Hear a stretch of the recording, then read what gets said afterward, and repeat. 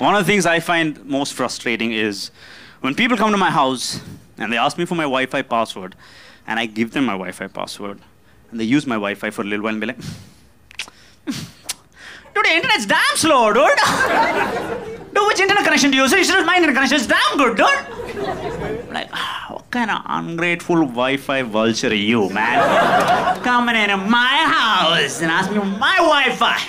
Complaining about it. Imagine I went to their house. They gave me some food, right? And so like,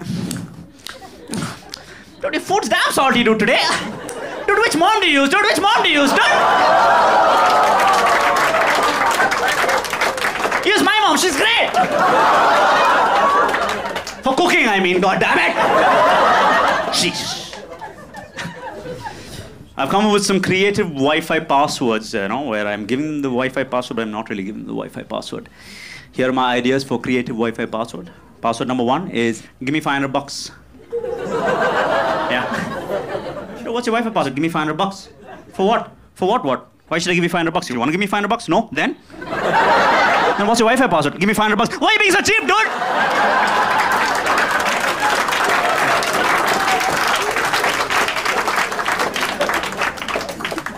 My next idea for a creative Wi-Fi password is all caps, N-O-O-O-O-O-O, exclamation mark, exclamation mark, exclamation mark. If anyone's like, hey, what's your Wi-Fi password? No!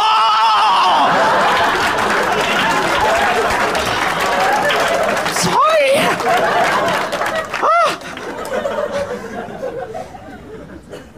My last idea for a creative Wi-Fi password is 1, 2, 3, 4, 5, 6, 7, 8. Sorry.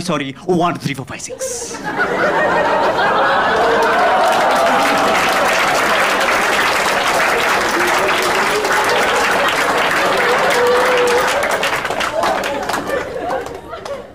What's your Wi-Fi password, dude? It's 1, 2, 3, 4, 5, 6, 7, 8. Sorry. 1, 2, 3, 4, 5, 6. 1, 2, 3, 4, 5, 6 is not working. No, it's 1, 2, 3, 4, 5, 6, 7, 8. Sorry. 1, 2, 3, 4, 5, 6. If you don't want to give it to me, then just tell me. If you